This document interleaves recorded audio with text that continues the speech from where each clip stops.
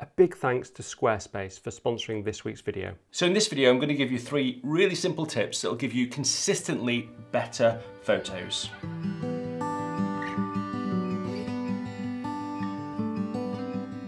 Morning everybody, fantastic to see you all again. So there are 2 things in photography. One is the technical aspect, where you want to get everything technically good. You want to get the exposure right, the focus right. That's really important. But the second thing, and a lot of people forget about this, is it's got to be aesthetically good. So the composition's got to be right. And that's what I'm going to talk about in this video. And I'm going to give you 3 actionable things that will make a difference straight away to your photography, I promise. So we're going to start with focal length and how important focal length is. Pretty much everyone that gets a camera for the first time gets a lens a bit like this, 24 to 70mm lens. And you quite often when you get this lens, shoot at 24mm or the wider part of it, because you think landscape photography is all about just getting everything in and getting this amazing big scene in, and that's great, you can get some great results, but also you can get a lot of shots like this one here. And this was a shot that I took a long time ago and I thought this was brilliant. But you can see there's a big area at the bottom here that's not being used. The clouds are nice, but there's not a lot of focal point in it. And the most important thing in photography is simplicity and drawing the viewer into that simplicity. And this image and a lot of images that I used to take at that wider end just didn't have that. But by zooming in a little bit, by going to the 70mm end, you can make photography a lot easier. If you think about it, you're taking that whole scene in and you've got to sort of arrange, composition is arranging these elements in that scene. The more you have in, the more elements you've got to arrange. So the tighter you go in, the more you zoom in, the more you're taking away a lot of those elements that you've got to arrange, and you're focusing in and making the image simpler. I'm going to give you some examples. So this one, you can just straight away, we can go into it and crop it and make this a much better photo. So if we just crop out a lot of the sky, already it's looking better. I've got a bit of a focus point there. Might maybe even crop out that bit. We could probably have that in, couldn't we? So here now, this is already a much better photo. You know, you can see this hill here, you've got a nice diagonal line. I'm not saying that wide angle images aren't great. So, you know, I've taken lots of great wide angle images like this one here, but it's a lot more difficult. Here I've got to think really careful about this foreground. I've got to think about this in the background, these stacks. I've got to think what's at the side because I've got a wider angle lens. This was 14mm, so it's including a lot. And it's just generally a lot more difficult. You've got to think about focus stacking quite often. Again, with this one, there's so much to think about this image. It seems simple, it looks simple when you look at it, but it was really difficult to take. This is an example of when I was getting a little bit better at wide angle shots, but still I feel like I've gone just too wide. So again, I can crop in, I think, and get rid of some of this and go to about here. And you know, this is already a better shot. You know, I've not got a lot of wasted space in the corner here. I've got these rocks drawing your eye in. So generally, it's better to go and zoom in a bit. Again, this was a shot I took about 15 years ago, and I thought this rock was really interesting at the time. And I see a lot of shots like this when I've judged competitions or when I'm helping people out that are beginners. I see a lot of shots like this where there's a lot of dead space. Again, on this shot, if we just zoom in on this bit here, we can get a shot like this, which I think is much more powerful. It's simpler, you know exactly what you're looking at, this ridge line and this lake in the background. So trying to simplify your images is really important.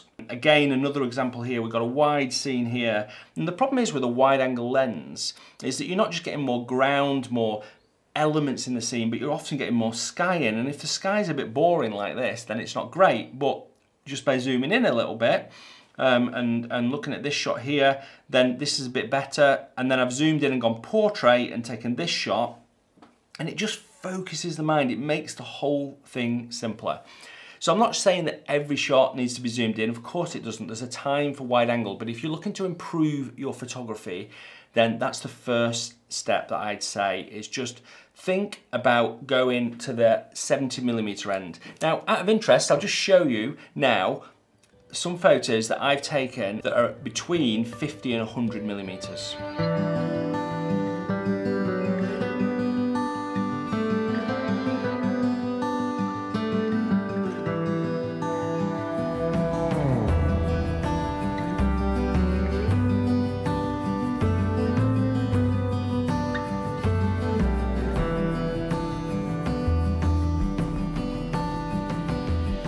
onto the second point, and the second point is something that I've done myself so many times, and I've talked about this before, but it's just don't put your camera on a tripod when you arrive at a location. The best thing to do is just sit down, have an apple, take everything in, but even then, don't get your tripod out. The tripod should be the very, very, very last thing that you get out. So get your camera and just walk around and take shots. And if you find something, so at first I got this scene here, I was this location, and I was thinking, well, this is okay. A lot of people take this shot. It's a nice shot, but there must be a better shot. So rather than just putting my camera on my tripod and down, I took my camera and I started to go around.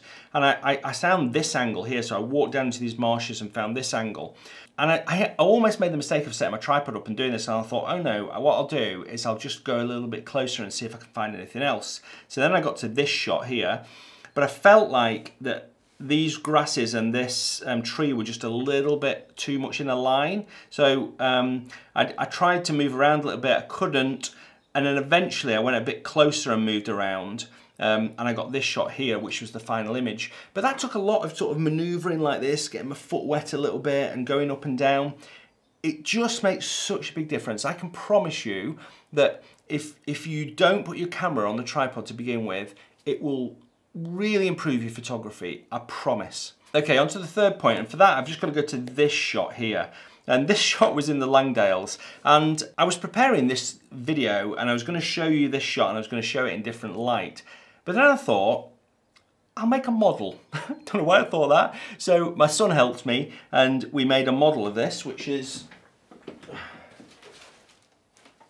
quite a big model. So as you can see, this is my model of that scene, and I thought it'd be good to do this because I thought what I could show you is I could show you, like, now, can you see straight on that that it's quite flat? You know, you don't get a lot of modelling of the hillside very much. But if I move it to the side and shoot from that direction this way, you can see now from this angle how much better it is. So you can see that there's modelling here, and it just looks a lot better basically. There's a big model just to demonstrate that point. It's quite good actually, and it's pretty good. So this is the Langdales, by the way. That's Harrison Stickle. Pretty good, thanks Sam. So that is the scene. You can see I've got this angle of light coming from the side, and light's so important. I can't stress how important it is in photography. If you can get the light right, then you're going to get a miles better shot. And that, you know, thinking about shooting into the light, having the light coming from the sides rather than behind you. And again, this isn't a rule. This is generally what I do. Then you can get shots that are very different. So this was with the light slightly behind me of Yosemite. This was the light coming in from the side and back really. And you can see just the difference that makes to the scene. It's huge, it's so huge. Again, this is a good example. So this was light in Yosemite again, where the light was, it was sort of coming over my shoulder really. And you can see that, I don't think this is great because it sort of, these trees sort of mix with Half Dome in the background, but you can see again it's okay, it's sort of okay this, but I feel like the better shot was shot in the other direction when I'm shooting directly into the sun. I get something really dramatic. It makes such a big difference. That was one direction, that was the other. They were taken at almost the same time.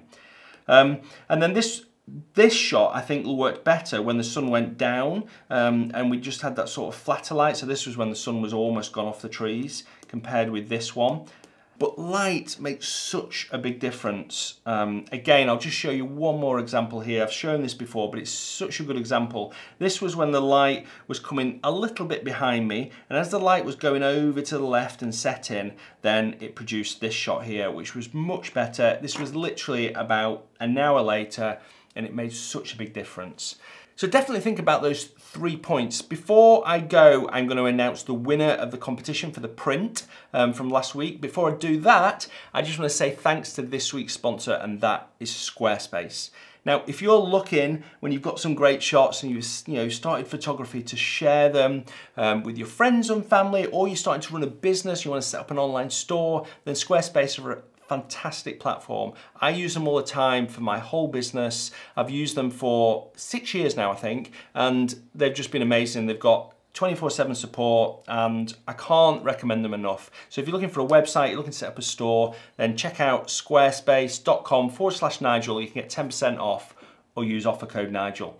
Okay, onto the print winner. So the print winner from my Spirit of Luskentire series of films was taken from all the comments that were amazing, by the way. I just couldn't believe them. But I picked a comment to win a print, an A2 print, and that comment is from Kim Munch. And now I did this randomly, so you're just going to trust me on that. I just sort of scroll through them and then pointed my pen at the screen. So Kim, if you contact me through my website, I'll make sure that I get that print sent to you. Okay, thanks ever so much for watching. I'm off to photograph some birds now. I've got a 600mm lens. I'm going to improve my bird photography. I've got a weekend of doing that with the amazing Rachel Bixby, and there's going to be a film all about that as well. Thanks ever so much for watching. Until next Sunday, bye.